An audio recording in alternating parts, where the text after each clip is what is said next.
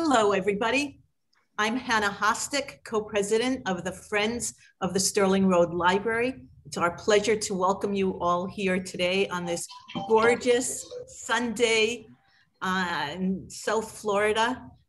What could be better than learning about who we are as a city while enjoying the weather. I hope some of you are sitting outdoors and enjoying this while listening. We've got some great programs at the library, still all being held virtually. We hope that you'll check out our website. I'll post it on the chat and see what's coming up. But we are delighted to offer another program in partnership with the Hollywood Historical Society, one of our all-time favorite partners. And with no further ado, I'd like to introduce to you Karen Albertson, who is the director of the Hollywood Historical Society. I'd also like to remind you that everyone should make sure their mics are turned off. Please feel free to leave your cameras on if you'd like, and enjoy our program. Karen? Thank you. Hi, I'm Karen Albertson, the Executive Director of the Hollywood Historical Society. Welcome on this beautiful sunny day. I know we'd love to be outdoors, but maybe again sometime. Today you will have a change of our schedule. We're going to have a tour of the Hammerstein house by the directors, the board of directors. Our quilter lady had to leave town because of COVID. She closed her business. So I got the board together, and now you're going to see a virtual tour of the home of Clarence and Vera Hammerstein, which is located at 1520 Polk Street, Hollywood, in front of our research center. The house has been closed for the last few years. Usually we have tours, and it's been closed because of COVID. This presentation will be by our Hollywood Historical Board of Directors, and they will answer any of your questions after the presentation. Thank you for joining us today, and note that our next lecture, June 13th, is by one of our ex-president of Hollywood and volunteer, Mary Beth Busatil. It's going to be regarding the architecture of Bayard Lucan in Hollywood. Thank you very much. Go ahead, Clive, start the video. Are you sharing the screen with me, Hannah? You're muted. You're the co-host. You get to share your own screen. Okay. Just share screen on the bottom.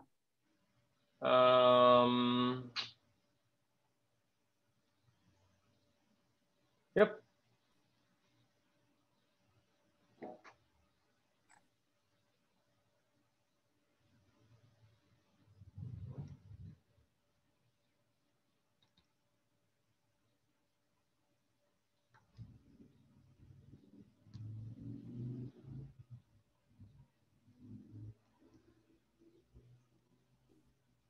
Okay. Everybody get ready for a fabulous tour.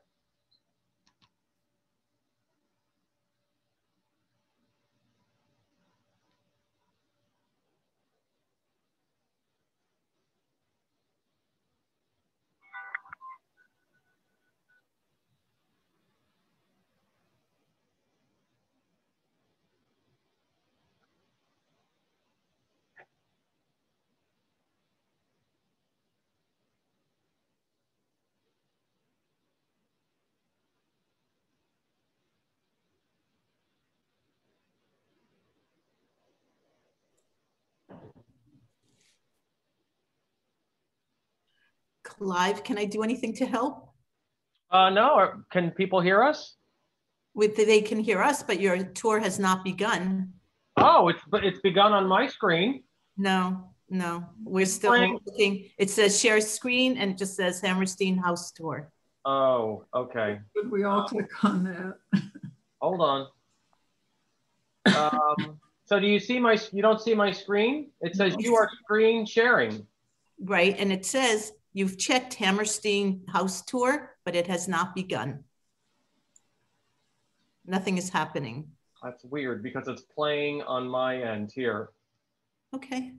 I thought everybody was watching it. That's why I was not saying anything. No, we were all being very polite.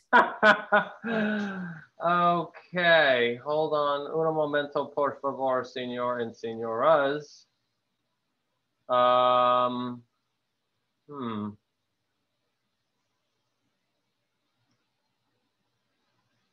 Okay, so do you see, what do you see on your screen now?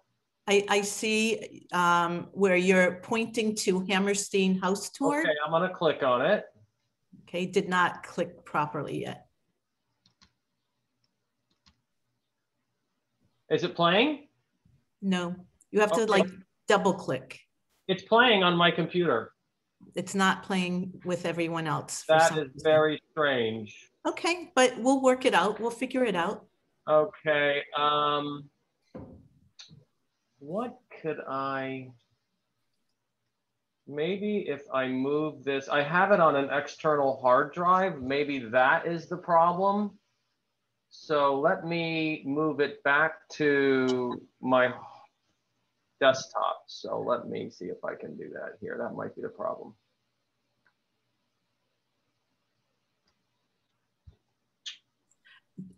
Clive, here's some advice. Go on, 1 minute. Yeah, can you stop sharing? And then when you click share screen again, if you share your whole screen, right now you're only sharing the file explorer. Okay, let me stop sharing. Okay, let me share screen. So when I hit share screen, it's got all these different screens. Yeah, do you see the PowerPoint on it or the presentation on it? No, because I moved it to my desktop. Oh, can you open the desktop, that PowerPoint from your desktop? I can. Let me go to that. And it's not a PowerPoint. Oh, sorry. It is it's a movie file. Let's see. Okay, so I'm gonna open it now. Okay, so now it's starting to play. So if you pause it. I paused it. And now when you go back to Zoom, when you click share screen, one of the windows should be that movie file, hopefully. Okay, share screen.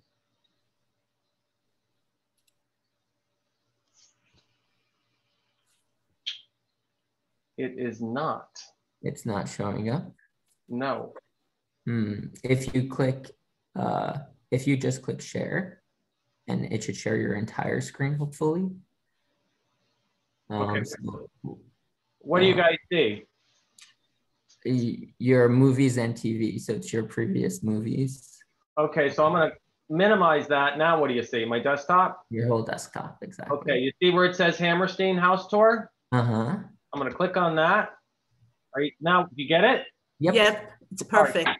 I must have had to put it back on the hard drive. It was on an external drive. Okay, good. Hey, everyone. A shout out to Joe Hostick. Thank you, Joe. Bye. Clive, the audio's not working, but the video is beautiful. Let me turn it up. Can you hear it now? Nope. Now, yes, I think. Yeah.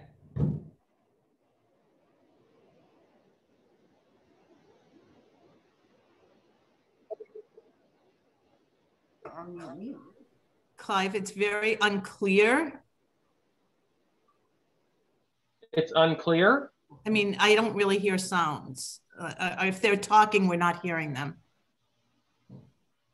That's odd because it's coming through my speakers like really loud. Okay, no one else can hear it. Man.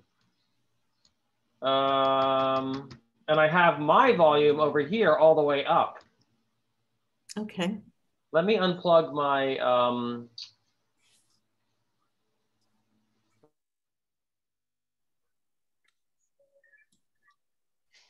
Can't hear.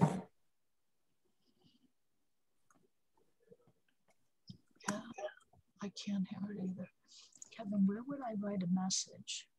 Everyone needs to turn off their mics because we're trying to work out the problem. Did you hear it just now when I played it? Nope. Okay, I don't know why it's playing on my computer. The sound, the audio is fine. I don't know why it's not coming through. Can that technical guru have an answer for that? 1 second.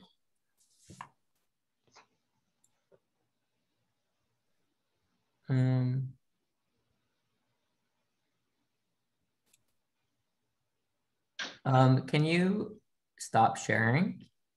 And then when you click share screen again, there's a button on the bottom left that says share sound. Can you click that? Okay, so I'm back to not sharing and I see the share screen. Exactly. And when you click share screen on the bottom left of that pop-up window. Oh, share. Man, this guy is good. That's my boy. Right on. You got to be with us all the time. Okay. So I clicked that. So now I'll share the screen. Is it, why isn't it sharing now?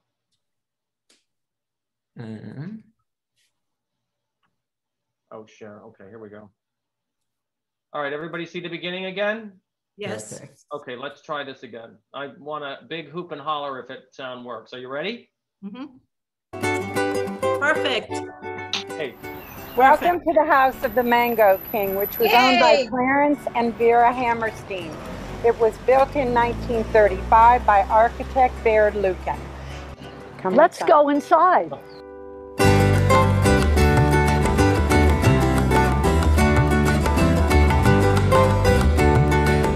Please come into this lovely home, which was built in 1935 for Clarence and Vera Hammerstein by architect Bayard Lucan. Lucan's called the style tropical modern. As we go through this beautiful house, look at the details of the interior, including the decorative Cuban and Spanish tiles, many of them selected by Vera herself while traveling. Here in the living room, please notice the needlepoint chairs, which were crafted by Vera herself and her loving mother, Mary Rust. Over the fireplace, we have portraits of Clarence and Vera Hammerstein, set off by the notched design, which is duplicated at the stairway. The brown leather chairs we see did belong to the Hammersteins themselves. They are truly originals. Hello everyone, I'm Victor DiBianchi. I'm on the board of directors of the Hollywood Historical Society. I had the honor of serving as Mr. Hammerstein's guardian and personal representative, and I knew the family very well since I was a young boy. And I'm here to show you the parlor.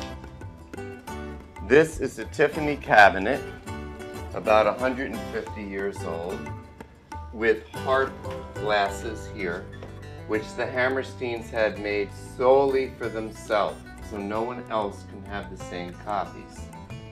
These chairs here are almost 200 years old, anywhere from the 1820s to the 1850s. We can't actually place the date. The rugs are original. This is Mrs. Rust, who was Vera's mother, who lived here with the Hammersteins for a long time until her death. Vera, Mrs. Hammerstein, did pass away before Mr. Hammerstein. I had the honor of being his guardian and his personal representative during his lifetime, and he lived to be about 92 years old. He was one of the founding members of the Kiwanis Club of Hollywood. Everything here with the Hollywood Historical Society for the Hammerstein house has been restored. And this sofa is the same. Of course, this TV is from the 1960s. and it's in beautiful condition and it still works. And it's an honor to be here to speak to all of you. Some of these items might be stolen from some of the restaurants or hotels in Hollywood, Florida from the 30s and the 40s. The Hammersteins moved here in 1935 to be near the Ray family, which are Flamingo Gardens, because they were very, very dear friends. But the Hammersteins were kleptomaniacs, and they were outlawed from many of the hotels and the restaurants in the city of Hollywood. And it's the truth. And I loved him dearly, and I miss him even though it's been so long. And I want to make a little toast to Vera and Mr. Clarence Hammerstein, to Mr. and Mrs. Rust, who did have all the money. And God bless.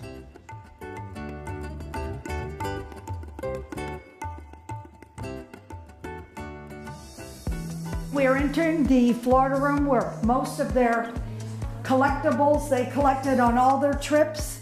This was a little Florida room, and this room has all of the original windows in the house. Here is a picture of the house, what it looked like before. The reason this was changed, Mrs. Hammerstein didn't like to go in the back and get wet when she went to her car. So they opened this wall and built a garage so she didn't get wet getting out of the car.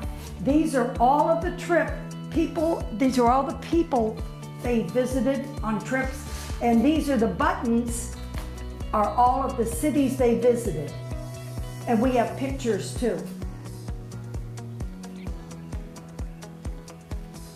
And these are Mr. and Mrs. Hammerstein. They wanted to stay in the house. And they couldn't find her ashes until Mr. Hammerstein died, Victor told me. And they found them in the house. And they're up there now. And she had a penguin collection.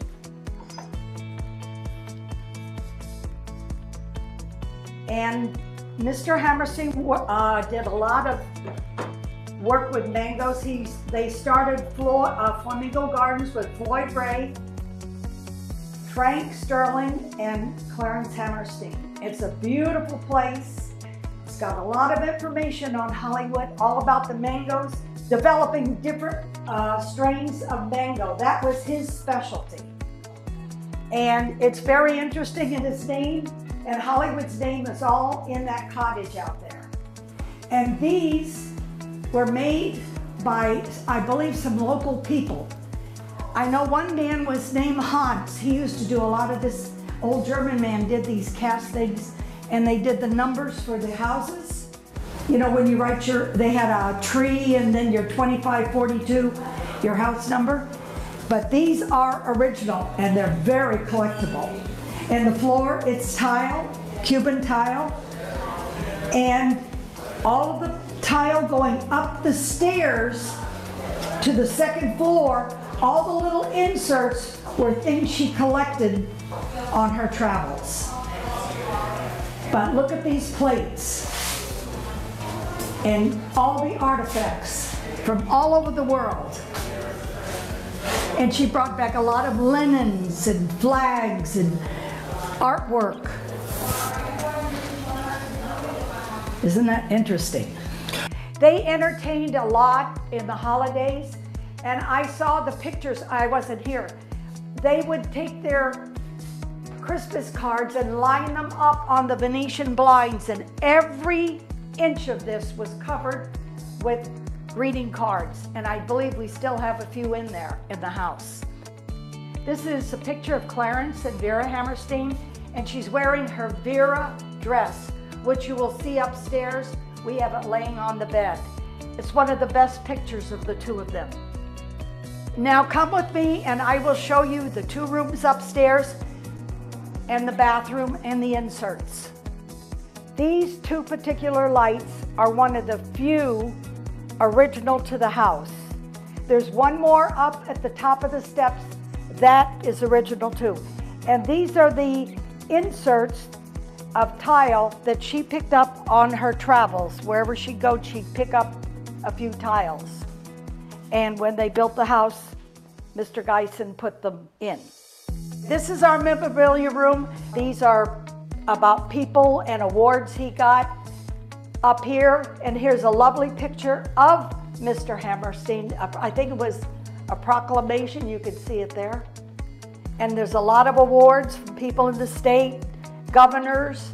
These are all awards that he got. And this is memorabilia that people gave us and we found ourselves about Hollywood. And then we have this, and it's a very good replica of what Hollywood was in the 20s, made by one of the telephone employee friends of Marion Fording's. Their name was Johnson. And this is Vera and Hammerstein's personal things. Here's his gloves, his goggles, his hat, and there's a picture of him. And all these, here's her gloves, her handbags. This is an address book that expands, cigarette boxes, a little award. And here's another picture of him in his World War I uniform. He was a Kiwanis, every service group he was involved in. Then we'll go into the other room. Okay, and I want to tell you about this little stand. This is where the telephone sat for upstairs. And they had, I think this was from the phone company, and you could bring it to let them know there was something going, there was a call up here. And there was a one downstairs too. Did you see the one right here? That little niche? Do you see it? That's where there was a telephone too. And of course the archway. That was Baird Lukens. And the closet, a large closet, very large. For this, people had them half this size.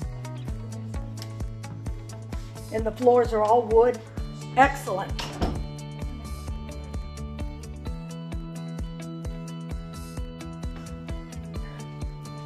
And these are pictures that they collected. There's the other original lamp. This is an original lamp. They don't have these anymore. And Mr. Hammerstein was involved in the Shriners, Masons, Air Force, and of course Kiwanis was his big show, big. And that's all his. And this is another uniform he had. Very nice. And he's got a book here that he wrote notes about people. And a lot of people have come in and looked at the notes about different people. They said, oh, I know, that was my cousin or my uncle. Very interesting. And this is her, Mrs. Hammerstein when she was young, and Mr. And this is when they have, I don't know how old they were. And I don't know about these pictures. There's somebody in Indiana. And this is their twin beds. And they used to have she was in the Red Cross and he was in another organization. The hats used to be on the bed. I don't know what happened to them. Vera was an officer in the Senate and deeply interested in education. She regularly visited elementary schools to describe the people and costumes in the many countries which she and her husband visited. But this was their furniture, and this is the Vera dress that she wore everywhere. And it's made, we found out it's made out of wool. Sue Gillis from the Boca Raton Historical Society documented that for us. And then there's a little patio, but we don't use it now. They used to have coffee and stuff out here. And of course, you know, there wasn't a lot of greenery, but they don't use it now. And all their closets, I want to show you something in the bathroom. these were redone in the 50s. It had both bathrooms, upstairs and downstairs. And look at a closet in a bathroom was rare in those days. So they had that beautiful, beautiful tub. And look at the light fixtures. You don't find them like that anymore. And the doorstop, I know it's strange, but it's made out of tile with a rubber knob on it. So when you hit the door, it doesn't break. It's crazy, but it's cute. There. But it's really nice. And these I'm not gonna turn the water on, but you turn the faucets and it goes like that. There's no, pull it up, pull it down. And they still make these. Now you wanna let the water out, you lift it up.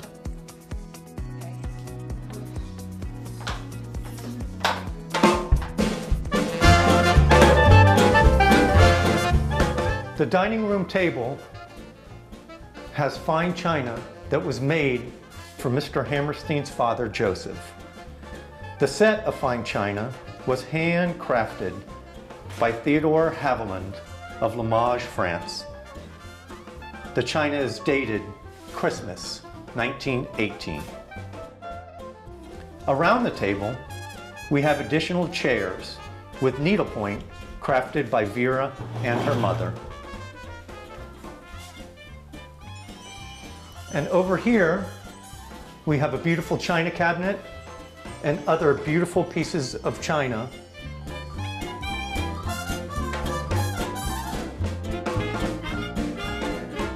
The kitchen is in pretty much its original condition. The cupboards contain a fine example of 20th century glass and chinaware, which is all owned by the Hammersteins. We have these beautiful blue glasses and a beautiful tray, these beautiful tea sets. Also, underneath, they have these racks that were built in to hold larger platters. This excellent looking cabinet above the refrigerator. And over here, we have a fine example of the old kitchen utensils they used and a built-in cutting board. And as we leave the kitchen, I would love to show you the old washing machine, the SS Holland, that was used by the family. I'm Clive Taylor, president of the Hollywood Historical Society, and I would like to talk to you guys today about the Mango King, the Mango Monarch, and the king of all things mango. Clarence Hammerstein was a bit of a pioneer when it comes to mango production and cultivation in South Florida. He's not as much known for that in our local area as he is for donating his wonderful home and being involved in Joseph Young's Hollywood selling real estate back in the early mid to late 20s.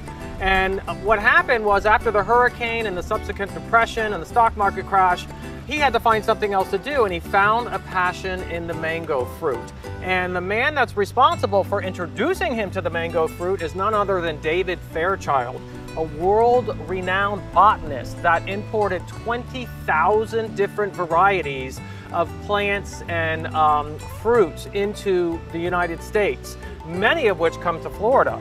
And the Fairchild Tropical Gardens are named after him.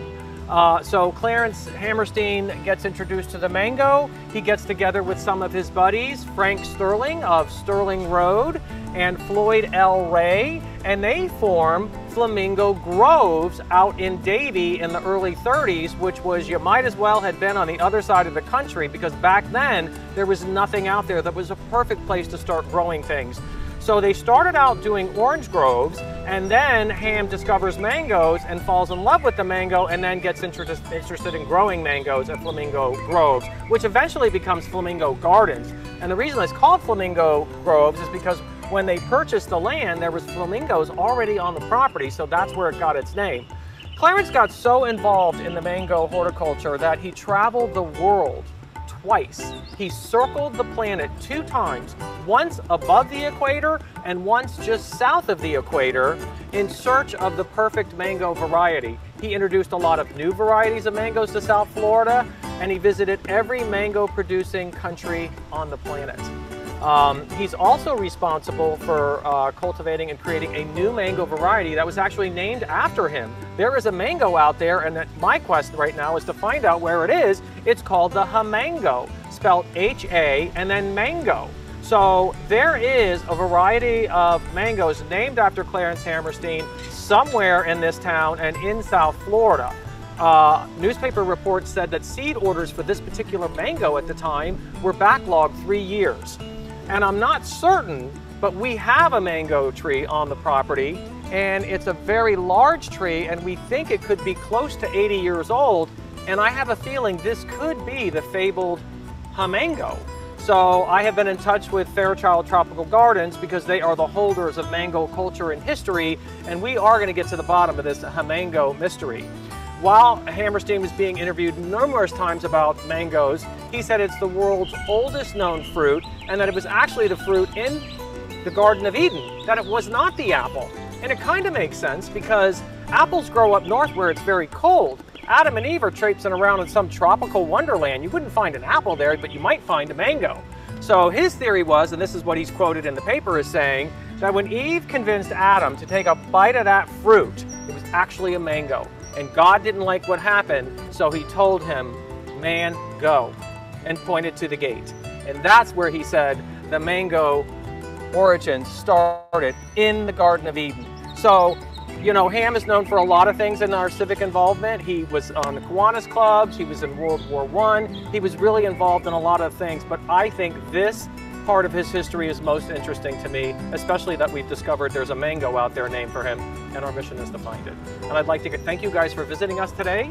We are open in the winter. You can visit our website and visit the Research Center, which is the building right here. Our researchers are there from Tuesday to Friday. If you call and make an appointment, they will help you find out any information that you're seeking about the history of Hollywood in case you bought an old house or you're just doing some research.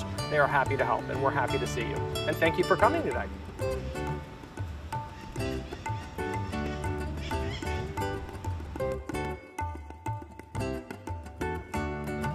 Thank you for coming to the Mango King's home, the Hammerstein house. Cheers to the Hammersteins. Cheers. Mango Kings. Mango guys. Yeah, right?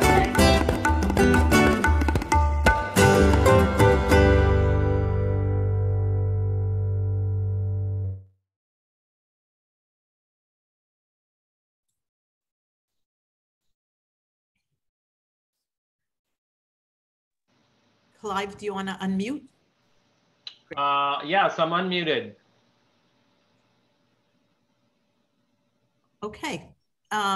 If anyone has questions about the tour, I'm sure Clive and Karen and other members of the Hollywood Historical Society are available to answer them. Anyone have a question?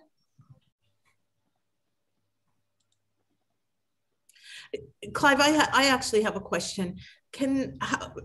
Right now, can anyone go yet, or how do you arrange to go on a tour?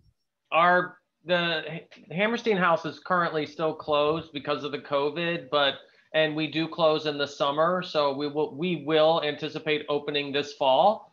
We're in the planning stages of planning a historic bicycle tour in Hollywood, and it's going to leave from the Hammerstein house. So part of the bike tour will include a tour of the Hammerstein house as well. So we're gearing up for this action that we're finally going to be able to have contact sports, as some people like to call it, in person. So it will be open soon. Okay, we have another question. Where did they live before Hollywood, and how did they make their money? I believe they lived in Indianapolis. That's where I believe Floyd L. Ray was from, and a lot of other people that came to Hollywood, because Joseph Young came to Hollywood from that area. It's not clear what they did for money. He sold real estate for Young, and then he got involved in the mango horticulture. I don't know that they actually worked. I think there was some family money, and maybe Victor and Joan could answer that. Isn't that correct, Victor? Yes, Vera's parents had the money. They were very wealthy. I believe Dr. Joan will know better than me, but I believe that he was a builder in Indiana, and that's how he got involved. And that was one of the reasons why Joseph Young took him here. And I did forget to mention, and I jogged my memory when I saw his military uniforms, he was a firefighter pilot with Eddie Rickenbacker, who the Eddie Rickenbacker Causeway is named after.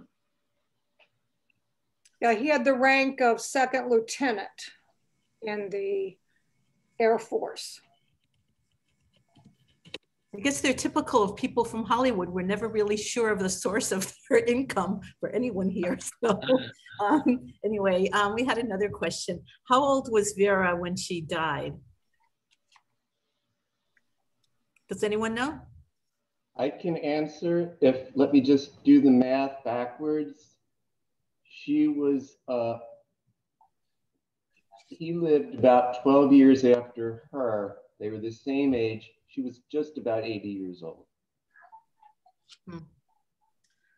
Okay, and we have a correction or a clarification that Mr. Hammerstein didn't really work for Young because because Young only came in 19. Hammerstein. Sorry, Joan. I think I screwed up what you were trying to say.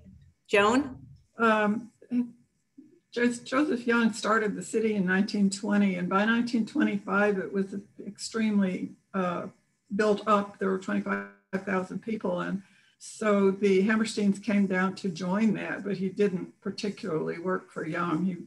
He went into real estate on his own briefly, and then it all ended. So then they started Flamingo Groves with the Rays. Okay, thank you. We had a question about mangoes in general. Maybe someone from the Historical Society can help us. When do mangoes ripen, and can they be purchased?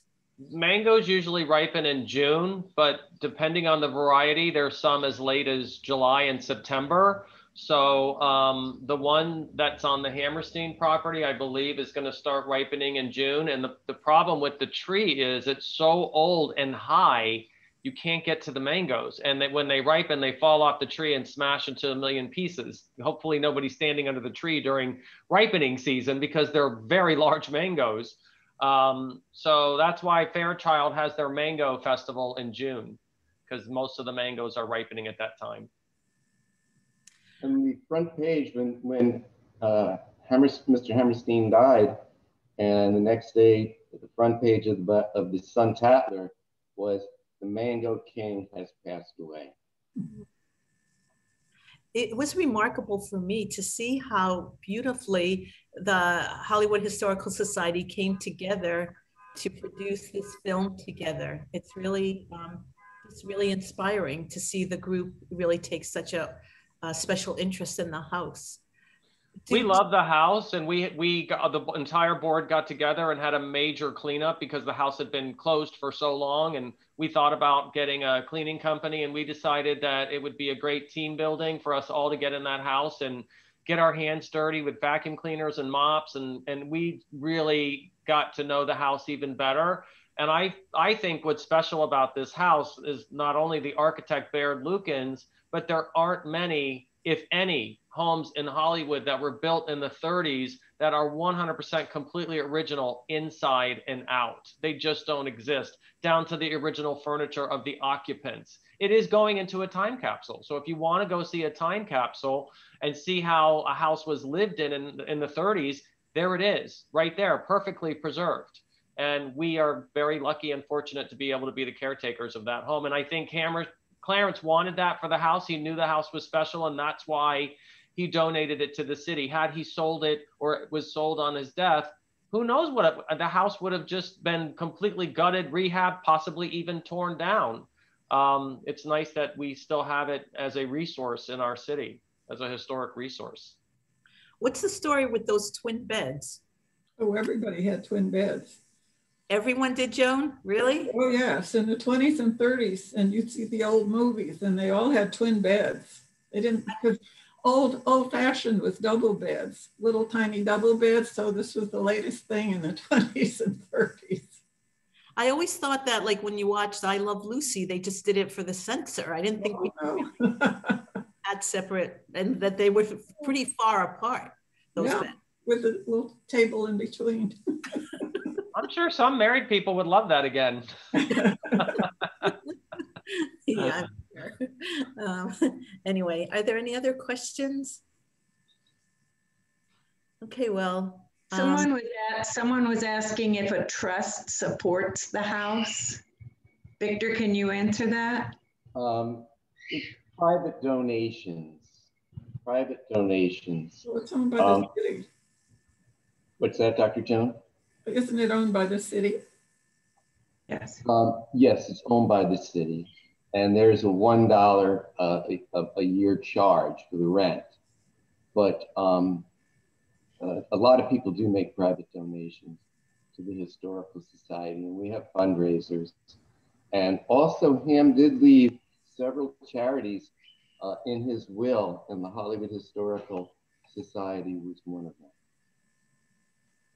Where the money went, I don't know. Maybe the city took possession of it.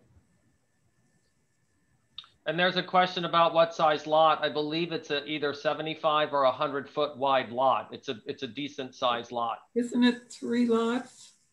It's, you know, Young had them laid out as 50-foot lots. I think it's 3. They bought 3 lots. They were living in the building next door, which is still there to the west. So if it's 3 lots, it would be 150 feet wide, right, yeah, by about 132 deep. So it's a very nice piece of property. Behind it is our research center. If any of you want to come and see the house for real, our research center is right in the back of it. Is this the only house that's preserved like this in Hollywood? There was one other home that was just like this, and it was actually the same architect. It was another Bayard Lukens, and stay tuned because our lecture next month will be all about Bayard Lukens. So it's nice that we're doing this now. It was 1555 Bayard Lukens. It was an incredible 2-story house that was completely original inside as well. I mean, it had 4 bathrooms. The servant bells worked still. The little shiny chrome button that you press and then the thing would pop up telling you what room was calling still worked. The original gas range, 1937 5-pin gas range, was still in the home, and the homeowner used it. The original tile on the countertop. It just got sold, and they've been gutting the interior as we speak. So we do have a lot of, there is a handful of Bayard Lukens homes in the Lakes neighborhood, but most of them, if not all of them, do not have any original integrity at all, which that's the piece de la resistance for me, is to have the inside and the outside presence. You get to see the outside, but now you get to see the inside. I don't think there's any other houses. Joe Young's house on Hollywood Boulevard has some original features, but the kitchens and bathrooms and everything have been gutted. Clive, is that the yellow house that you were talking about? Yes. What struck me also was that the house isn't ostentatious. It's not like what you would expect, like in Palm Beach or wherever. It's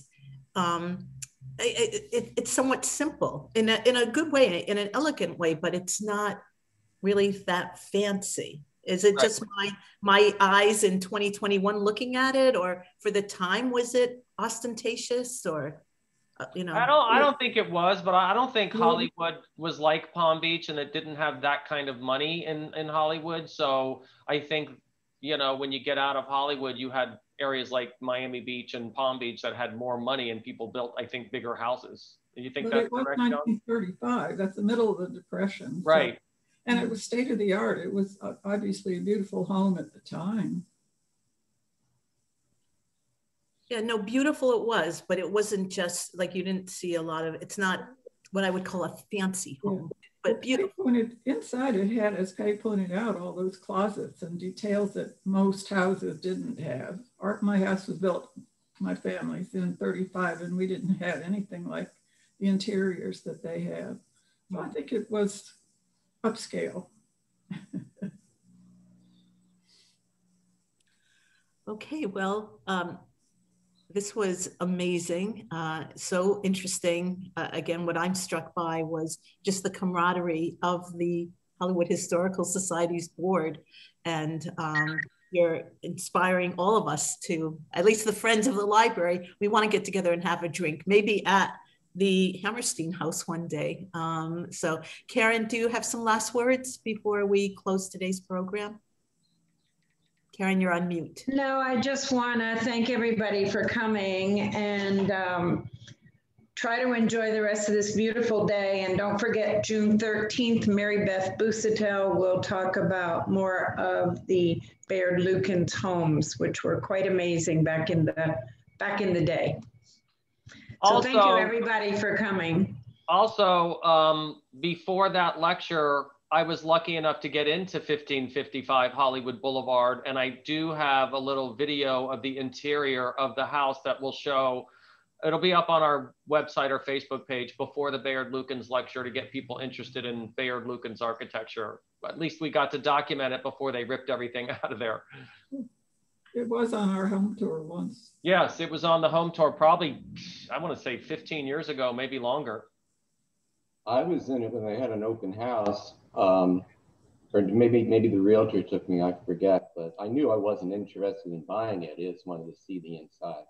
It is amazing, incredible. And the Hammersteins, Joan will tell you, she was probably there, had an open house on Christmas every single year. That was their wedding anniversary.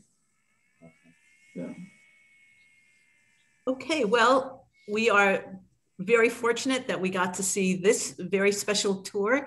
Thank you all for attending, and we'll see you a month from now, if not sooner, at some of our library programs. And thanks again to the Hollywood Historical Society for being really an incredible partner to the Friends of the Library. Thank you very much. Enjoy Thank you. Bye, everyone. Bye, everyone. Bye. Bye.